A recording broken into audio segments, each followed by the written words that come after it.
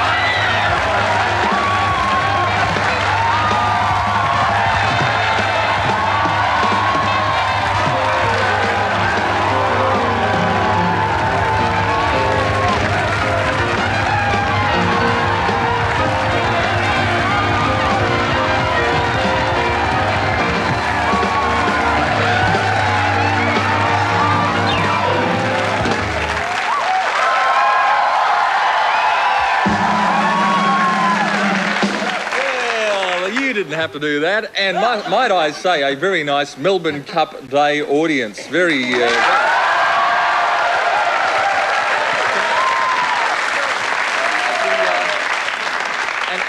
at the top of the show, I just want to apologise to our floor manager, unreservedly Merv, for accidentally, and with no malice aforethought whatsoever, stabbing him last night. I just want to say.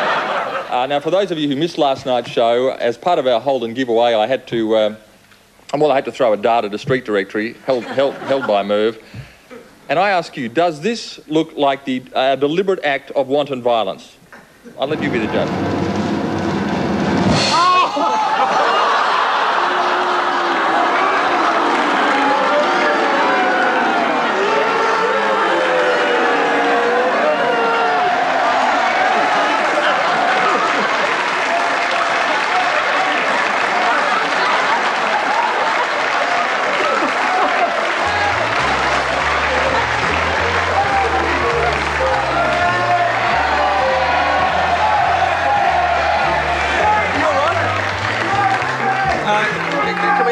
Can we put the Band-Aid on Merv? Sorry, Merv.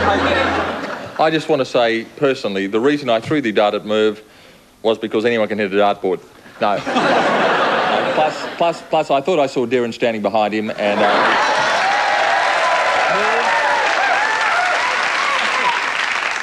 Merv has bravely come in tonight. I don't want to oversell the injury, but at this stage, it looks as though he could lose his left hand.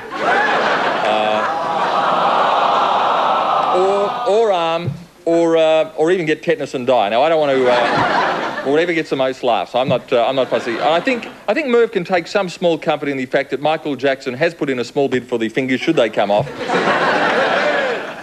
Melbourne, are you all right, Merv? Are you all right? It's throbbing a little bit, Steve, but I'll make it through the show, I think.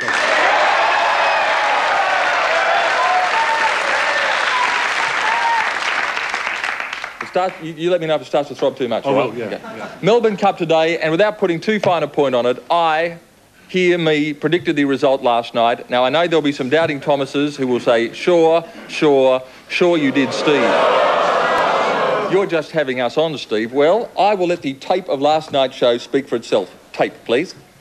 So I may be going out on a limb with this, but I think my selection for tomorrow's Melbourne Cup, and this is just a totally gut instinct thing, Merv, is Kingston Rule will win, which would give Bart Cummings his 8th Melbourne Cup, I believe. And I reckon the odds could be roughly 7-1. It's just a thing. And I also had this premonition. I see this really thick pair of legs in the mounting yard, so either the Phantom comes second or Fergie's dress is blown up.